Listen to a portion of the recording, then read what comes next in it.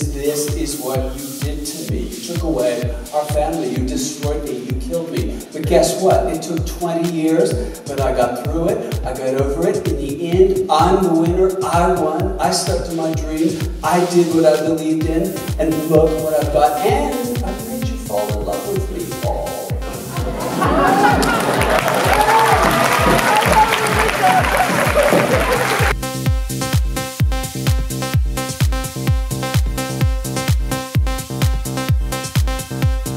Day 4 of TIFF. Today I'm coming in a little bit late. I was so exhausted last night that I just went straight to bed. Didn't edit the vlog, didn't press go. So I did that this morning. Had a nice sleep, feel a little bit recharged.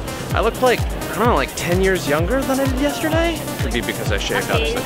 I'm gonna head up to the conference. There's a Guardian Talks at 3. Then there's the telefilm Pitch This competition where a bunch of teams pitch their feature film to win $15,000 of development money.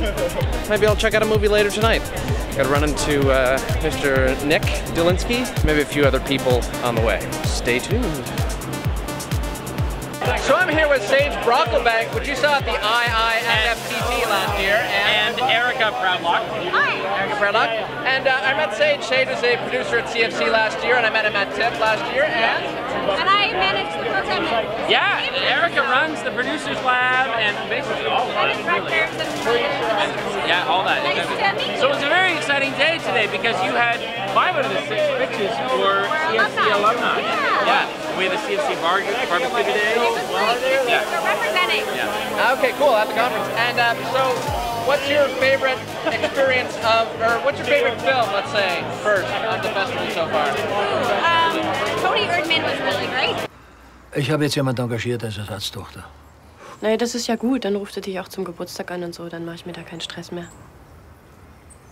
Sie sind zu Besuch? Ja, spontane Entscheidung. Ich war noch nie in Rumänien. Ein Geschenk. Das ist eine richtig gute Käsereibe. Sag mal, wie lange willst du eigentlich bleiben? 3-hour film. Takes a while to get into its German and subtitles. Yeah. But it has the most hilarious naked sex party scene I have ever seen. German film.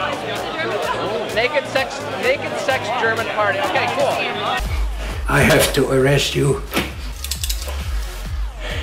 So, und jetzt mach's bitte auf. So. Das Schuh mit dem Schlüssel. And now I was here supporting the pitches. What did you think of the pitches? I liked them, but I made no predictions because last year, pitcher 1 was my 4th choice. So I knew that I had no taste. Yeah. Clearly I had no taste.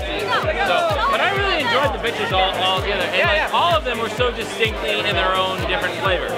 Yeah. So, anything cool going on for TIFF you excited for? I always like the French films. Like out of like 21 films last year, like 15 of them were not in English. I like the foreign films. Yeah, give me some foreign stuff. So, yeah, I like the subtitles. Yourself, looking forward to anything?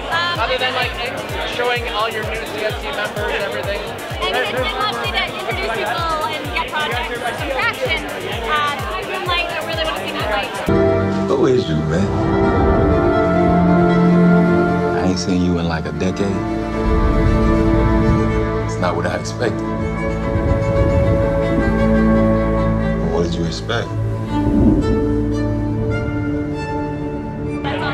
I heard the new Denis Villeneuve film is like a rival is amazing. Now that's a proper introduction. If there's another P&I screening, I'm there. I'm Cool. All right. Well, thank you so much. enjoying the TIFF. Here we go.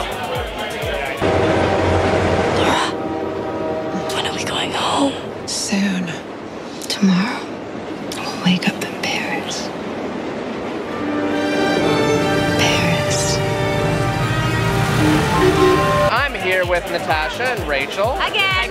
And they saw a movie today that they'd really like to talk about called Planetarium. I don't know how much we want to talk about it so much as rip it apart pleasantly. So who is in Planetarium? Anyone we know? And Lily Rose Depp. Yes. Okay, interesting. Which sounds like it has so much potential because they are brilliant actresses. The movie started trying hard to set up all these really cool storylines, so you're actually intrigued when you get there. And then the further in you get into the movie, you realize they're not finishing including character development, story development. Je veux plus que tu l'approches. You're jealous. Because you're like, oh no, they have to tell us what the end. Yeah, they have to come to some sort of investing in this movie, thinking you're gonna get a payoff, and there's no payoff. Absolutely no. I left livid. She was so angry. I was so mad. By the end of it, you literally thought that they didn't have a script, and like I don't want to give away. Guys, spoilers. come on, come on. Oh, If you shoot without a script, that's just artistic, okay? Just like Stop it. Tell Andre to be careful.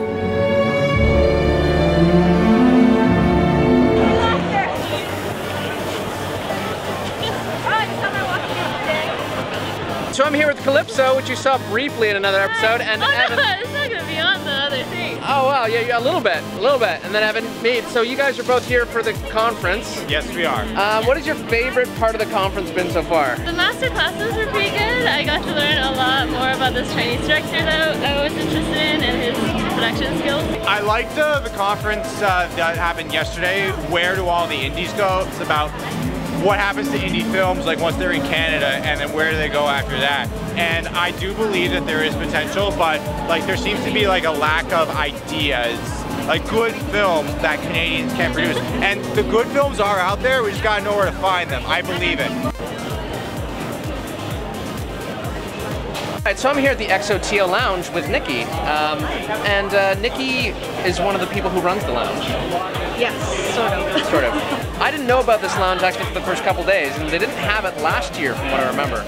So what's the XOTO Lounge all about? So the XOTO Lounge is a lounge for filmmakers sponsored by the City of Toronto and the Drake Hotel and PRG and Technicolor and tons of other sponsors in the film industry in Toronto. And we are here trying as a networking space during the day, and we've got a DJ at night trying to bring filmmakers together and encourage filming in Toronto, because Toronto loves having filmmakers here, and we want you guys to love filming in Toronto. So this lounge is kind of trying to be a place where you can grow those connections and love it more. It's nice to see, because last year there wasn't this, and it was kind of hard to find other people, other filmmakers, especially because last year was my first festival.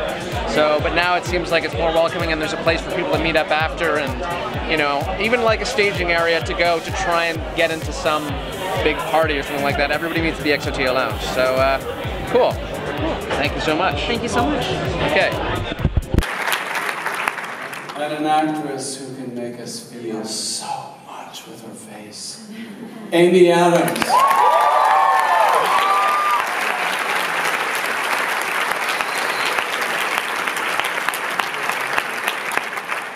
So I'm just coming home after seeing Nocturnal Animals, starring Amy Adams, Jake Gyllenhaal, Armie Hammer, and a ton of others, directed by Tom Ford. This is not only the best film I've seen at TIFF, it's the best film I've seen all year. The story's about Amy Adams and her relationships with an ex-husband. They haven't spoken in 19 years, her and her ex-husband. He sends her this book and told her she gave him the courage of what to write. I gotta tell you, there are moments, every scene in this film is electric. The cinematography is amazing, there's so much style and class, but like the characters are archetypes, but they still feel fresh and you still care about the characters. Like, it's Tom Ford's second film, and it seems like a masterclass. And the dialogue is great and funny and smart, just wow. Best movie of the festival, at least for me so far. Haven't seen everything, of course, but shit. I recommend everybody to go see it. It blew me away. Heading home now. Tomorrow is the women's conference, like the Women in Film Conference, so there's gonna be a whole bunch of different things on that. Sleepy time for me. See you guys later.